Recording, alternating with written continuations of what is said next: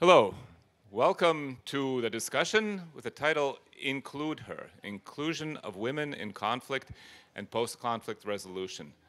And I'd like to start this panel discussion actually with a quote from the Latvian Public Media news story, April 20th of this year, which I think somehow encapsulates everything that we will be talking about today. On Wednesday, April 20th, by the Russian embassy in Riga, about 200 women gathered in protest against sexual abuse and war crimes in Ukraine. The participants showed up partly dressed in fake blood-stained underwear, bags on their faces, and arms tied on their back. Similar protests have taken place in Vilnius and Tallinn. I think this has been one of the most powerful protests in Riga since the start of the war. But then the question is, how much of a difference did it make? And in that way, it's emblematic of the critical issues at the heart of this discussion today.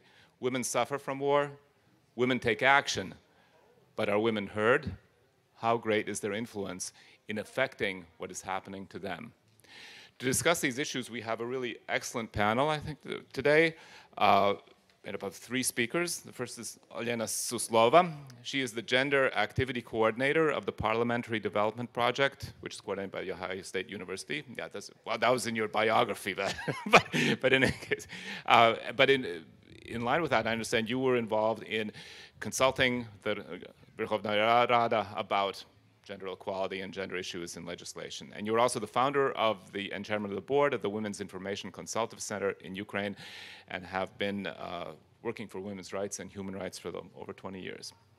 Anka Feldhusen, who is joining us on Zoom, I hope she will be on the monitor now, is Germany's ambassador to Ukraine since 2019. But this is actually her third posting to the country. She worked as an embassy desk officer in the 90s and was deputy head of mission from 2010 to 2015. And in addition to that, she speaks Ukrainian. So I think probably few people from outside Ukraine have the kind of insight into the country that she does.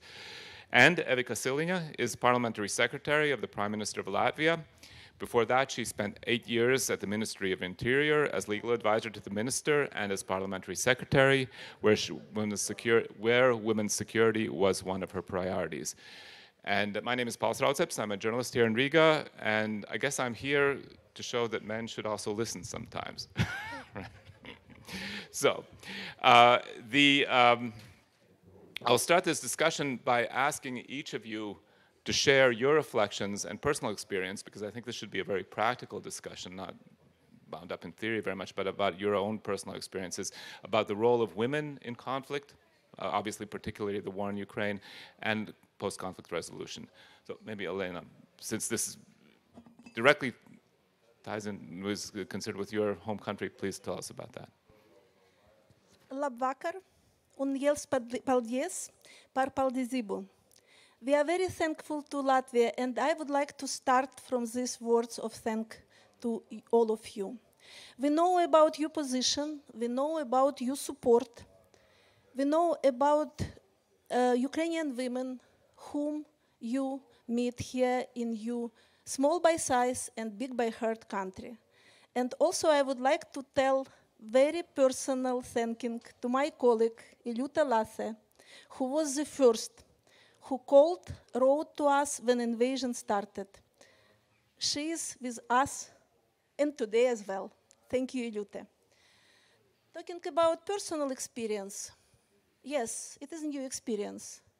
New experience to know what does it mean when you hear air raid sirens. New experience when you have to know what does it mean if some smoke somewhere. Maybe it is a bombing or missiles of enemy, or maybe it is ARTA, air defense.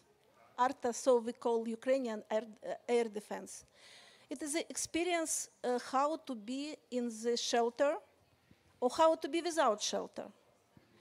Talking about women in this situation, you know, women, as usually in life, they play different roles. All roles what they could be.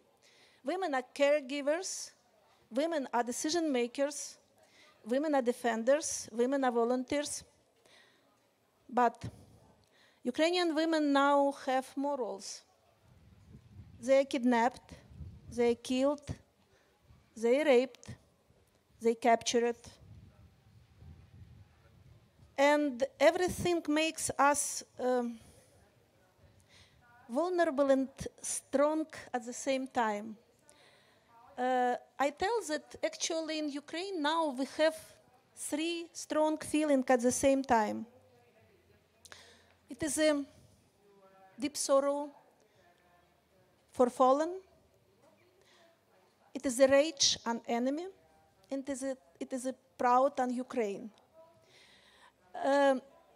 This experience of 4 months made us different. I do not know if it's visible for you, but for us in Ukraine it is very visible. We now could make decisions that we never could make before. About some of them we could tell this evening. At the same time, you know, before we liked to plan, we are dreamers. Now we do not plan in long term, because any kind of plan could be broken. Maybe I will finish, because I could tell about our new experience or too long, or just to stop at this point. Well, I hope to hear more from you. Exactly, but more specific. You know, because every single day, every single minute, we receive bad news from Ukraine. Yesterday, Odessa, city at the Black Sea, small city, living building, resort, 20 people died. It is experience when you see in the relatively safe place like Lviv, for example, no war. At the same time, you see the concentration of people in black. And you understand it is not because they like black color. It is because maybe they came to the funeral ritual of people who returned back not themselves. Thank you, Elena. We'll talk more about the particular impact of the war on women in a bit, but now I'd like to ask Ambassador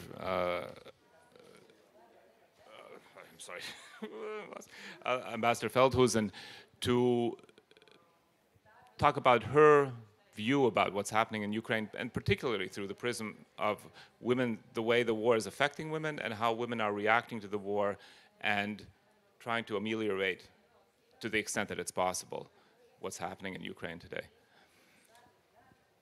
Thank you, Paul, and thank you for having me. As you pointed out, this is not my first time in Ukraine, and indeed, let me perhaps just share one thing that Olena also mentioned. When I was in Ukraine in 2014 with my then 12-year-old son, we found a piece of paper in our staircase, and it showed us the way to the nearest air shelter. And I thought that was a once-in-a-lifetime experience. In 2014, we didn't need it. And now I have just come back from Kiev, and in 6 weeks, we spent a total of 79 hours in the air shelter. I know that many Ukrainians just ignore, many Kievans just ignore it, but 79 hours in 6 weeks, that was really very disturbing.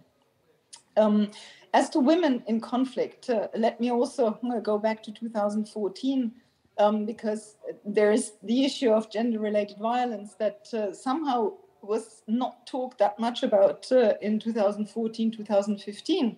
But I very vividly remember asking one of my local employees, a woman whose grandmother is still living in Makiivka, and I asked her about fear of soldiers, fear of separatists. And she says, yeah, you know, they're not talking about it, but nobody goes out after 5 o'clock in the evening when it gets dark. We all stay at home then, the women who still live there. So what happened in Bucha and elsewhere, and I'm afraid we will see much more of it in the east once those territories will be liberated again, which I as fiercely as I think the Ukrainians hope and pray for and expect. This has always been a weapon of choice in war, I think. At least that's how I am. And I'm of a generation who doesn't know much about war, but since I was in Ukraine in 14, 15, that was one of the issues already, at least for us, to be discussed, even though it didn't get as much publicity then.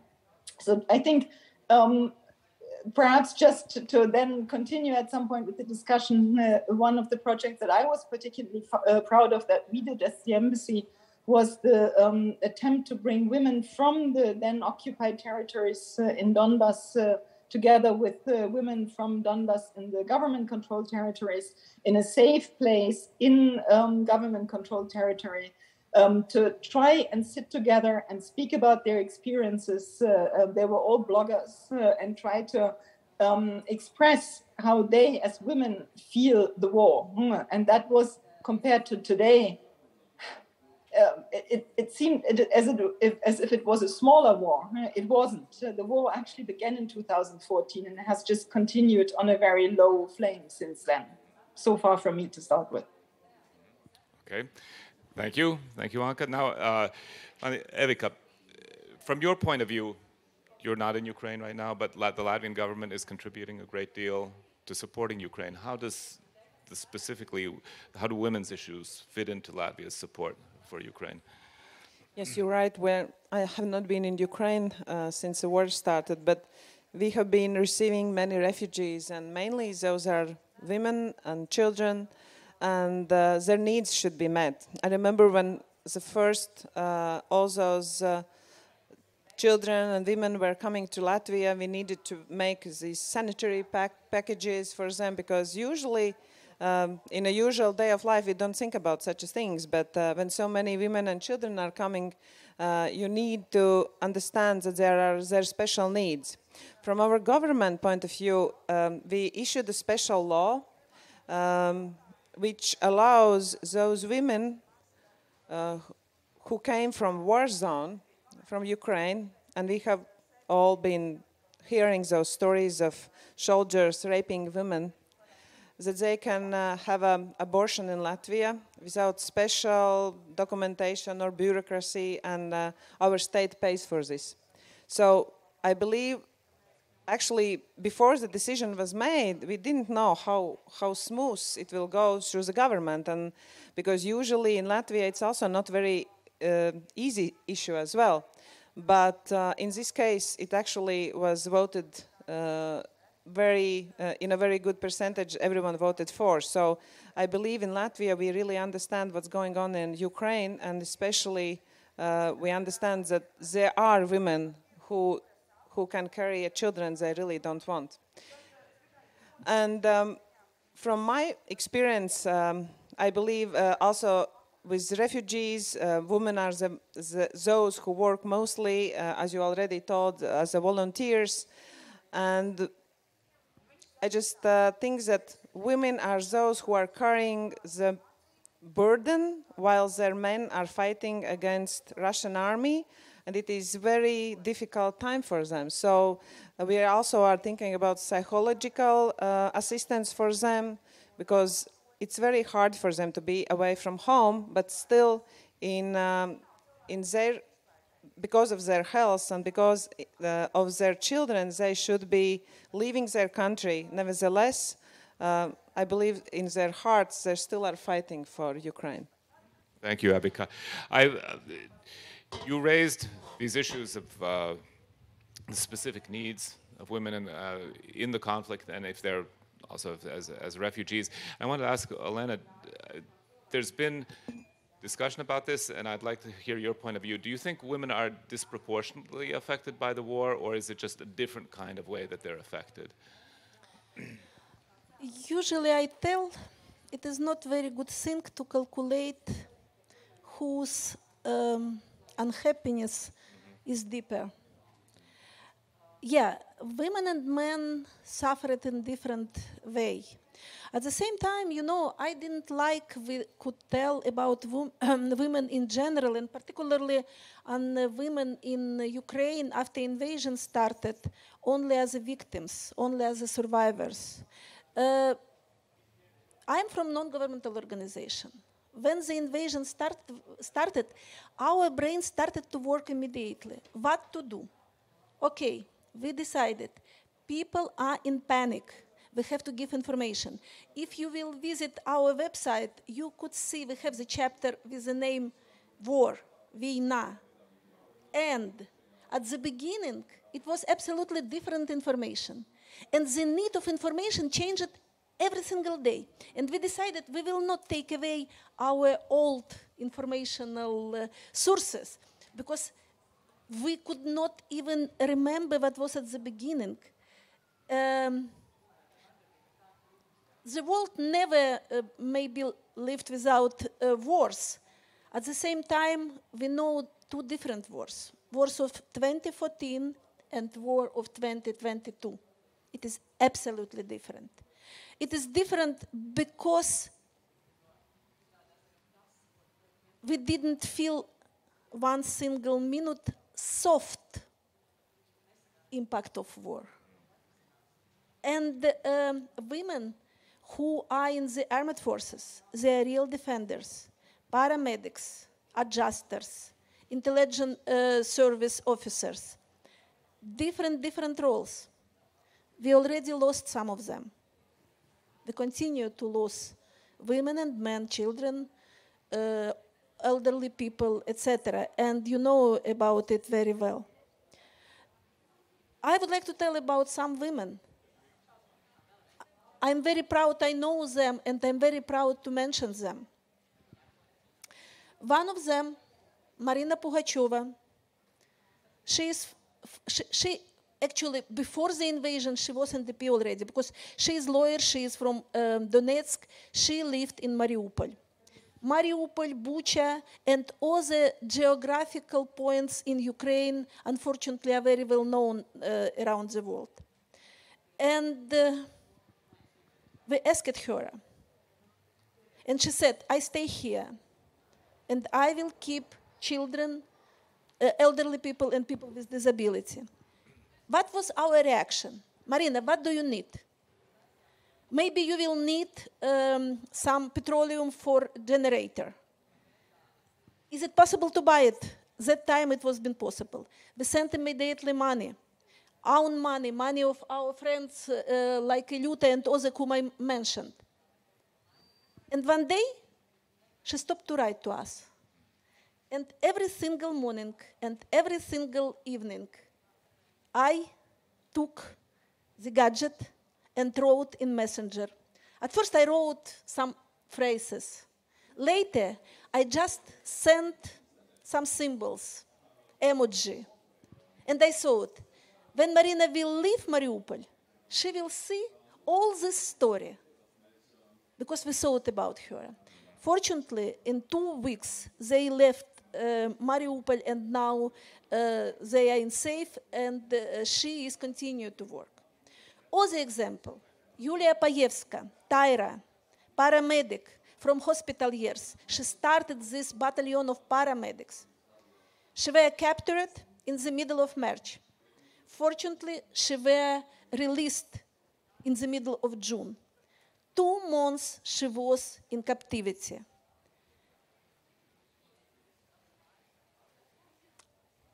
One more, Yulia Dovganova. She was military intelligence service officer, she was adjuster, she was commander of Martyr, and she was wounded very seriously. Now, after several operations, she needs rehabilitation. She needs prosthetics. And in every single Zoom, in every single meeting, I tell about it. Maybe some people who hear me could tell after this meeting, Olena, please, give us her contacts. We try to help her. Actually, she lost part of legs and hands.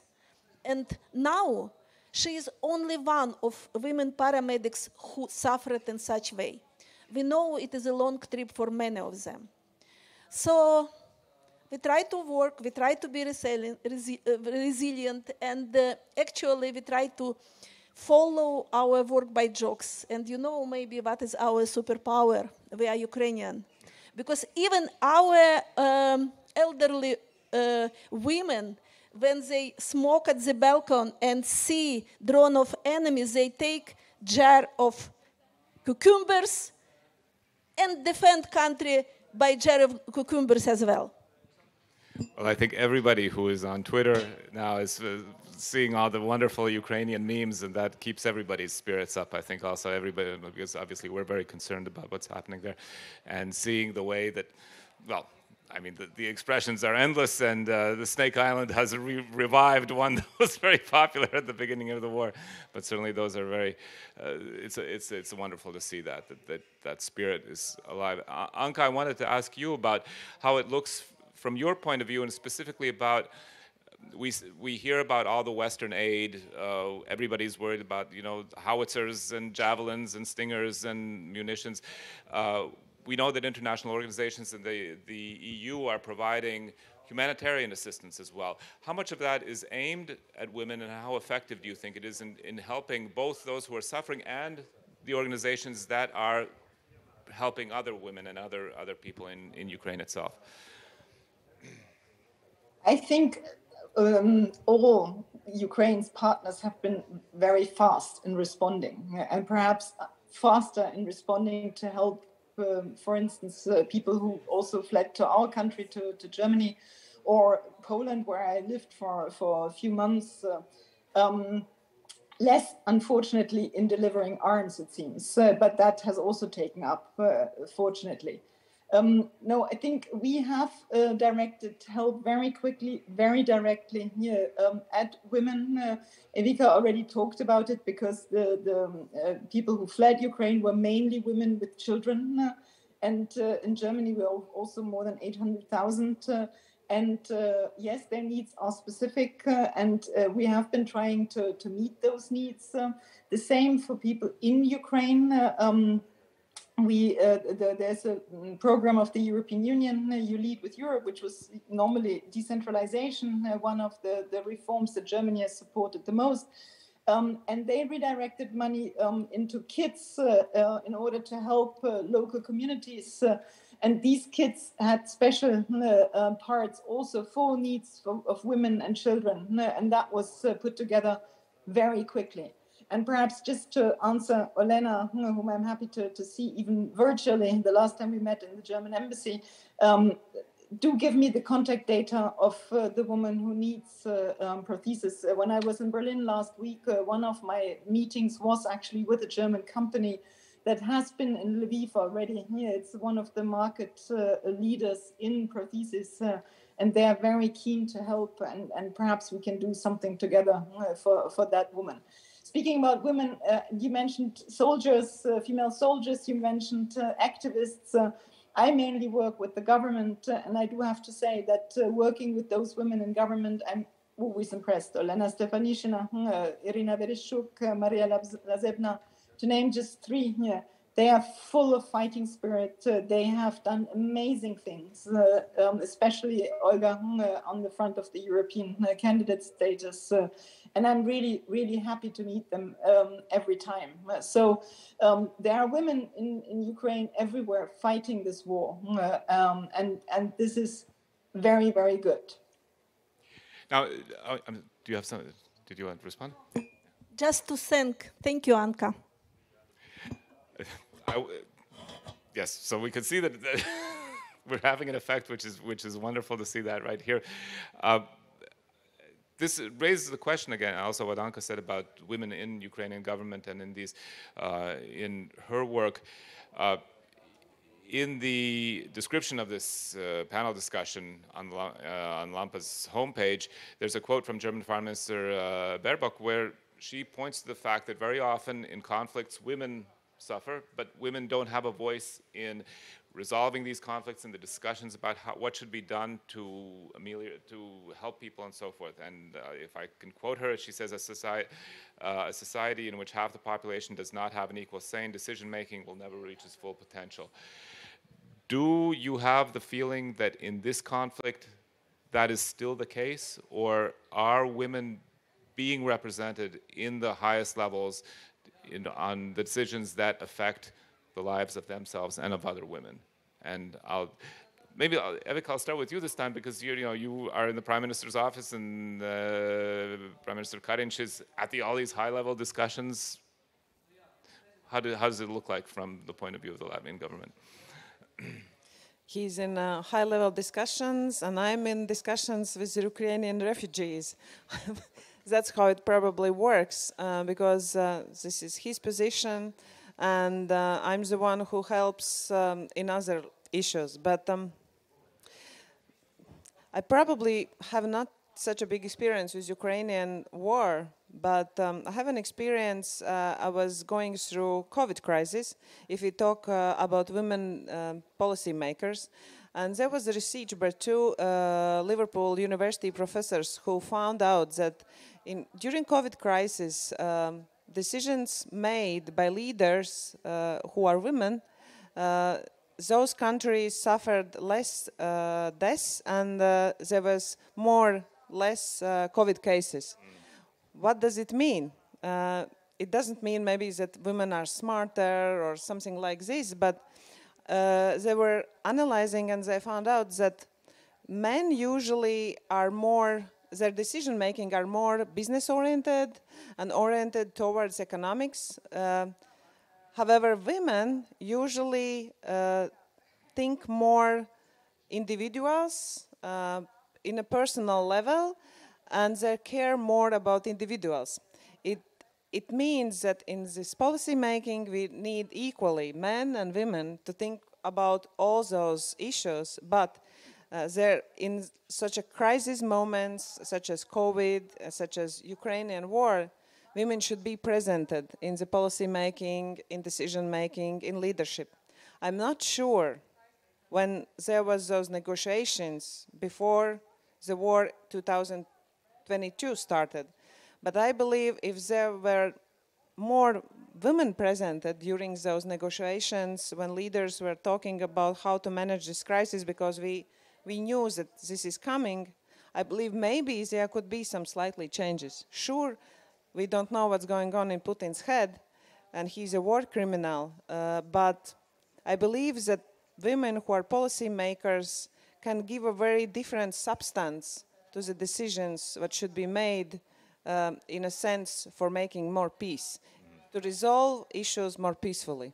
Thank you, Evika. Olena, what's your view? In this crisis, are women sufficiently represented at the decision-making level? I'm not agree with the position that women's voice are not presented in Ukraine. Much more, I would like to tell, any kind of conflict, the war is conflict as well. It is ambivalent. It is destroyer and it is creator. Creator opens the window. And I would like to tell that during 8 years of war in Ukraine, we had such changes in gender policy, in all these things. By the way, related also to the security and defense sector. Some of feminists said us, oh, you work with the security and defense sector. It means you are working for militarization. And it is a high-level discussion about it. We tell it is not about militarization. It is about sensitization of the security and defense sector. And increased number of women did not militarize these women. It brought absolutely different feeling and increase the number of women in the parliament. Anka mentioned some women from the government. I would like to mention as well Irina Venediktova, who is a general prosecutor, who is responsible for conflict-related sexual violence cases. It is an awful phenomena. It is awful situation, and she is working on this issue. Also, I would like to mention women at the self-governance at local position. They were kidnapped, they were killed, they continue to work, they continue to lead their communities. And yes, it is not 50-50. Yes, they lack women in negotiations, but I'm so sorry. What is the percentage of women around the world in negotiations? It's not only Ukrainian phenomena. And if we see the perspective and if we see the progress does exist. And therefore, I think it is really important. By the way, my next stage at this travel will be Lugano, where the next week will be the big conference, Recovery Ukraine. And it is not just to see nice resort in the Switzerland. It is because we try to include gender component in all the recovery program. And this morning we had Zoom about it. And my first background is civil engineer, therefore I do not know what about individual or more global, maybe different, but in general, yes, I agree. And I said, recovery of Ukraine, reconstruction of Ukraine, it doesn't mean we have to rebuild old infrastructure, old buildings. We have to rebuild, first of all, our vision, and we have built it at the absolutely different base. And this base is equal rights, equal opportunities, equal access for women and men, girls and boys. And it is our result. It is about our voices, actually. Okay. Anka, how does it look? I mean, you've seen Ukraine develop since the 90s. Do you see this increasing role and voice of women in Ukraine over this time? And has the war, from your point of view, accelerated that? Absolutely, Paul. I was in Ukraine in 2012 when the first women caucus of the then very, very few female MPs being elected in the elections of 2012 met. We were, I think, 5 at dinner, cross-faction. Since then, the representation of women in Ukrainian parliament has really, really grown, and they are very well organized. I have been to so many events organized by these female MPs. There's the yearly Ukrainian Women's Congress. All these things have really made women's voices heard much, much more since especially 2012, 2014. Yes, overall, I know that is a quote from my foreign minister, and I agree with her. But at the same time, we have already since 2014 tried to include women more in conflict resolution. I mentioned this one project of female bloggers meeting from both sides of the contact line, but we have always tried on the on the local communities level, since we have really championed the decentralization reform to bring women there into the decision making, especially then in the east, in the local communities that then received and welcomed all the refugees from Donbass, from the occupied territories. So yes, we have already put a focus on it, but I totally agree with Elena. We have to make progress everywhere still. Unfortunately, my ministry is always at the end of all of the German ministries in terms of women in leadership positions. So Ukraine is absolutely not on its own. We all have to make progress. And perhaps just to make you laugh, we have this G7 reform support group in Ukraine. And by pure coincidence, for the last 3 years, we have been exactly 4 and 4. Since the G7 are 8, together with the EU, we are 4 men and 4 women. And whenever we meet with somebody or whenever we make a photo for social media, there are always 4 women, 4 men. And this is a small little thing, but it has really had an impact because people see us as a completely balanced group. And I think it has also been good for our internal discussions. They are much more productive, I think. Thank you, Anka. I wanted to continue a little bit about women in the military, because I think that as someone who follows the Ukrainian Twitter sphere very intensely, I keep seeing things on Twitter about women soldiers, women joining the military and so forth. And I was wondering if you could talk a little bit more about that, because it's so striking, in fact, that's not only that it's happening, but also that it's something that Ukraine obviously is proud of and tries to communicate. What's the background for this, and how has it been accepted in society? I mean, are we just seeing sort of the positive part of that on Twitter? Is there some pushback in Ukraine about this?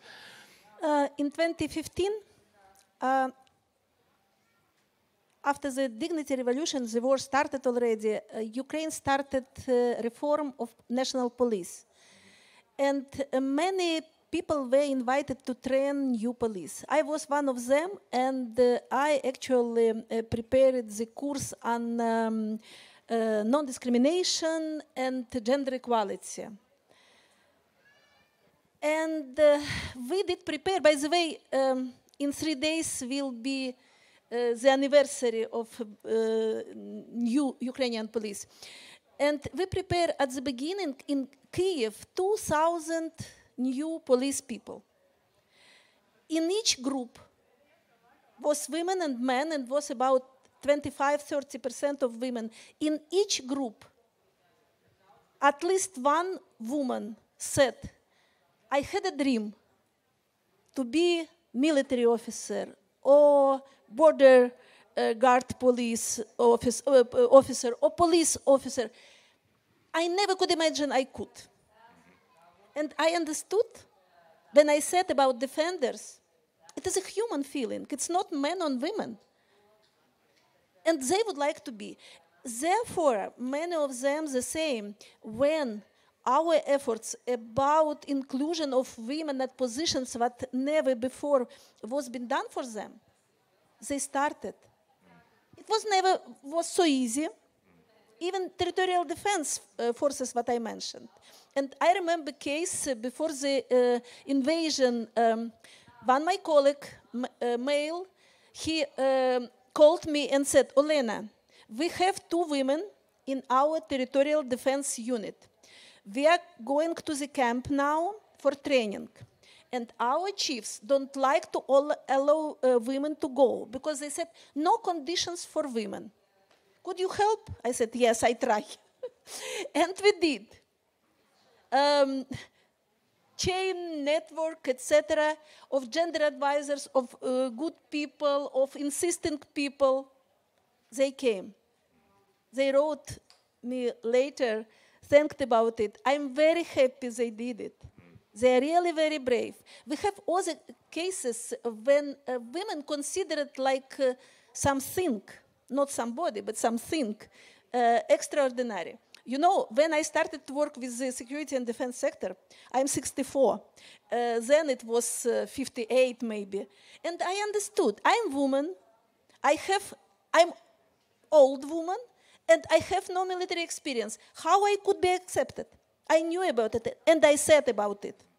And I said, I will not teach you how you have to use this or that weapon.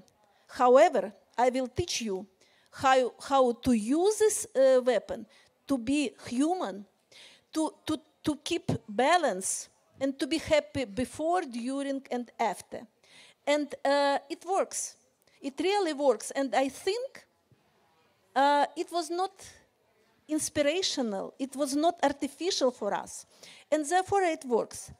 And much more. Motivation is very high. Motivation to defend children, land, family, house, flowers, animals, everything. I would like to ask all people from Latvia to be very careful, to think how to defend yourself. I know you think you are members of NATO. At the same time, the enemy and the threat of this enemy is too high. Be careful, be prepared, and resilience is very important. Thank you, Olena. Evika, I think that you probably had some thoughts listening to what Olena was saying about women in the Ministry of Interior and the Armed Forces. You have experience in the Ministry of Interior. I was thinking about Ministry of Interior, and for you just to know, maybe it's a fact. Newcomers as a new cadets to as a police officers are mostly women in Latvia. It's actually for us a little bit a trigger because sometimes we need a little bit more balance. But sure, there are women working as border guards, there are women working in a fire department service. It was the last service where women were not so much represented, but even now there are women as well. But you were saying it is very important for us to learn how we can defend ourselves. And we had a women discussion as a politics, women who are in politics already, and we all were actually talking about that we would like to learn how to defend ourselves. Maybe we don't have a time to go, I don't know in English the name, zemesardze, this is free... Home guard. Yeah. Free guards, but we would like to learn how to defend ourselves as women. Because sure, we probably will not be able to carry so heavy bags and weapons on our backs, but we probably could learn some things which would be useful in a case there's something happens. We actually can shoot as well, we can defend, and we can run. But it is very important in times as such to really be educated about self-defense, and as well how I could defend my children as well and my family. So you really triggered up a very important point for us as a woman in Latvia as well. Thank you. Now, actually, I want to get back to Elena about a question that a number of people, when they heard that I was running this panel, they, from Latvia, they called me and said, you have to ask this question, which I had actually, I have to say, I thought of it myself before that, but it's obviously very important. And this is something that you mentioned, that Ukraine took a lot of decisions during the war that perhaps it wouldn't have before. I'm not sure if this is one of them, but it was very noticed in Latvia that Ukraine has ratified the Istanbul Convention against the violence against women, which, as you may know, in Latvia is a political hot potato that is being blocked in parliament right now. And maybe you could tell us a little bit more about how Ukraine came to this decision and why it was important for Ukraine to do that.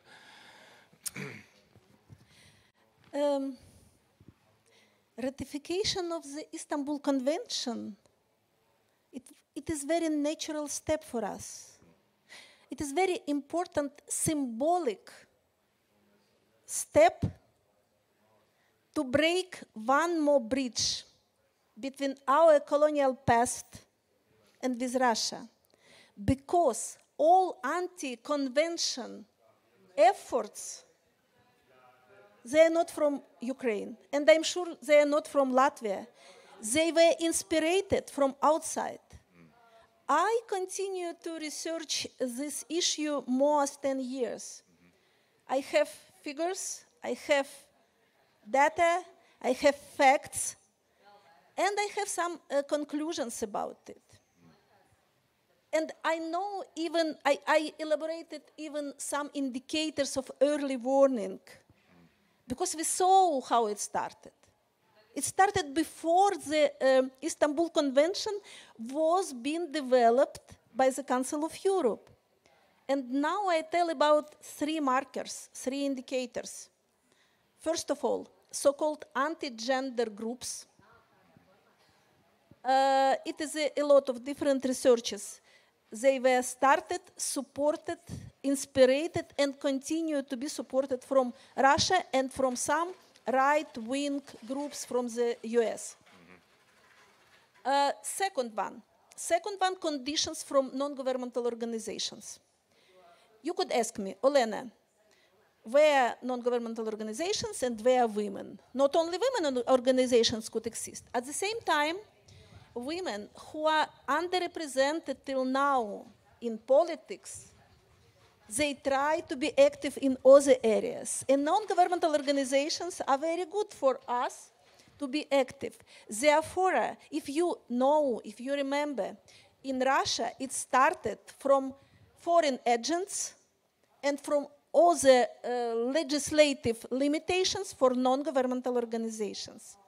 And some researchers tell that the lack of active women's movement in Russia was one of factors why it fell to the dictatorship. I agree with it, because I'm 26 years in the women's movement in Ukraine, I'm sure. And third marker is anti-abortion legislation. Short figures. After renovation of independence of Ukraine, the first draft law, anti-abortion draft law, came to the parliament in 2005, immediately after the Orange Revolution. Then was long interruption, and again it came together with President Yanukovych. And it was 2, sometimes 3 anti-abortion draft laws in the parliament. Therefore, returning to the Istanbul Convention, it became absolutely naturally in Ukraine, despite before was a lot of inspiration. Why?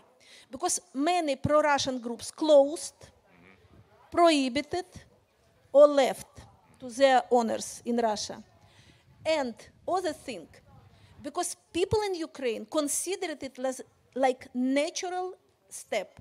And I like to analyze different things like this. And when I did read about news about ratification of convention in Ukrainian media, I look at comments and I paid attention. Most comments was from men, and it was very positive.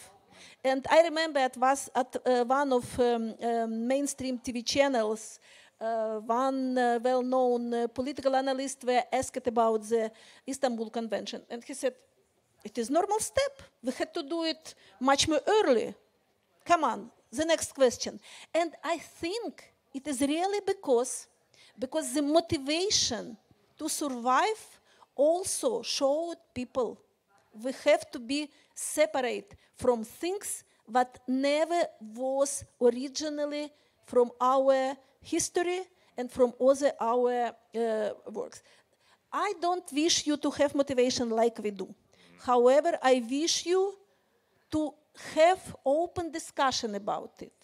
Maybe to show to people who missed, who confused, who didn't know. Because many people whom I talked about it, they were surprised. And they said, you think this party or this group are patriotic. At the same time, you see, it is the same rhetoric as from Russia. And sapienti sat. Great. Anka, maybe you have something to add to what Elena said as somebody who's been observing Ukrainian politics in terms of specifically this issue about the Istanbul Convention. Yeah, it was very interesting for me to listen to Elena on this. I'm sure she has done lots of studies on this issue. My personal feeling in these 2.5 years or 3 years almost now in Ukraine, where I have been really trying to lobby the ratification of the Istanbul Convention with all the heads of the churches and in other discussion groups, I had the feeling that the fear of the MPs in the Verkhovna Rada, that their voters might not like it, especially those directly elected, because the churches were so much against it, and all of the churches, really, I mean, I don't even think the German Lutheran Church in Ukraine was in favor of the Istanbul Convention. I think that, for me, that was one of the main problems with the ratification. And I know that we mentioned it often also in our discussions with the president, for instance, my minister did in January. And the good thing was that Zelensky himself and his wife were real champions of the ratification of the Istanbul Convention. But he knew that he needed the votes in parliament. What changed, I think, and yes, it's the war mainly, but it's also the fact that the war made people even more aware that their future really is in Europe, and they wanted EU candidate status, and they wanted, as Olena said, be different from the aggressor, and ratifying this convention was one way to show that they're different. So I think it was all of a sudden less fear of the churches and the influence, and more certainty that no, we want to go towards the EU, and we are also going to, for that, for instance, ratify the Istanbul Convention. Eviko, will the Ukrainian example inspire Latvia to follow in its footsteps? as you may know, we have signed the convention, but we have not ratified it in our parliament. Unfortunately, we still don't have enough votes for the convention ratification. But actually, your story is very similar to Latvian. And before the war started in Ukraine, I believe the same disinformation from Russia, the same propaganda from Russia influenced many people in Latvia as well as politicians not to sign the convention or not to ratify and to speak against the Istanbul Convention. Actually, our party went to our constitutional court because there was arguments that this convention is against our constitution of Latvia. So, and our constitutional court said no, the convention is actually absolutely okay with our constitution. So there is no any legal basis for not to ratify the convention anymore. And what we actually have understood that there are more people influenced by Russian propaganda than we actually thought they would. It showed up. We saw it some months ago, just 2 months ago.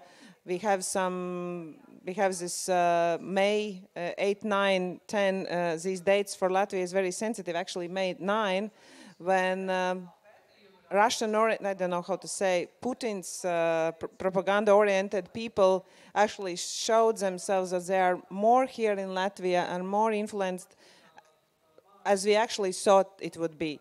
So many good things have actually also happened because we have realized how dangerous Russia are to Latvia, and we have made good decisions to be independent in our energy sector. We have made good decisions to be independent in our critical entrepreneurship basis. So there are really good decisions made. But this convention probably, I don't know, I'm not a prophet, but I don't think it will be ratified during this parliament. I hope there will be elections on the beginning of October, and I hope there will be different percentage of parliamentarian members who could be more oriented, pro-European oriented than it is today. You are still feeling this first love of entering European Union, if I may say it like this.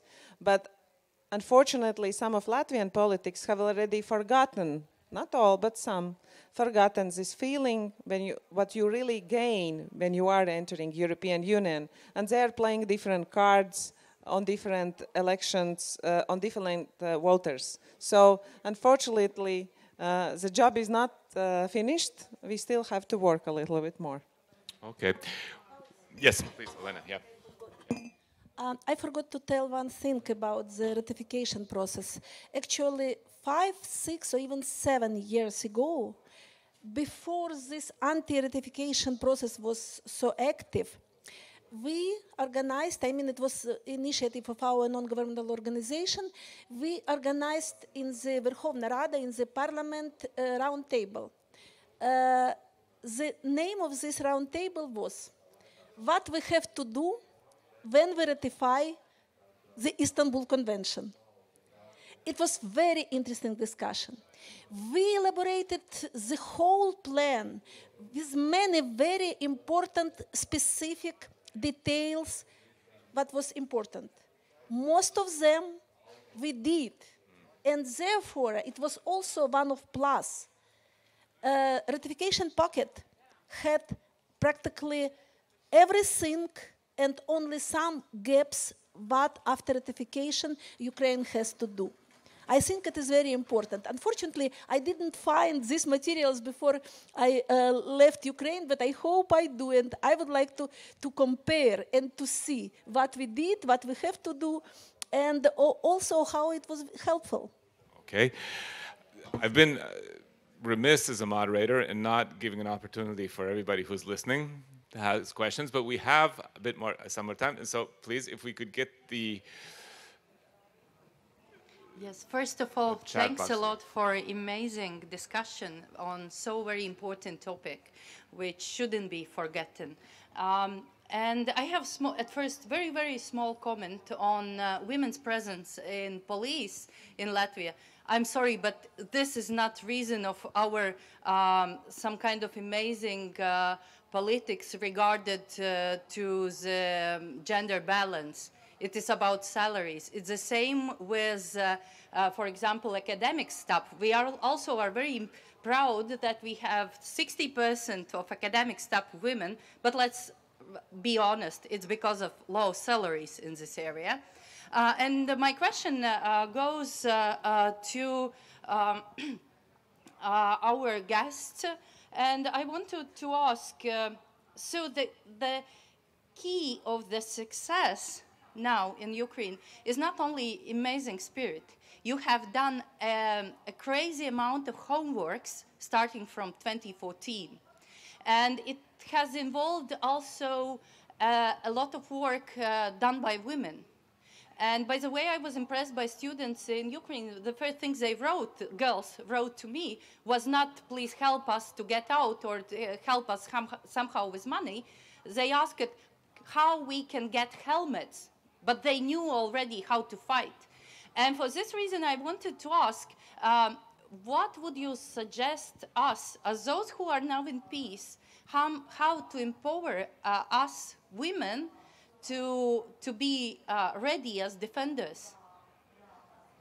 What are those specific skills and knowledge? Olena, I think that's aimed at you. Maybe you have more easy question. I have no answer for you. But I know in our case, it was very hard everyday work. We really have very strong and high level of maturity civil society in Ukraine. And I think it is the most important thing. Even now, during the war, during the high level of atrocity, if we see something wrong from our government, from our president, we stand up immediately. It is softly, but it is very important. Also, we paid a lot of our time and energy to leadership training for women. Not just formal training. We try to elaborate tools that could be helpful. We worked about mentoring, and we had a discussion about it. Mentorship is a very popular word.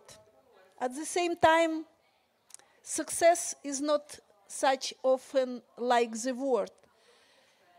So I'm sorry, I have no answer. But I know that during some period, we did really a lot of work that was not visible.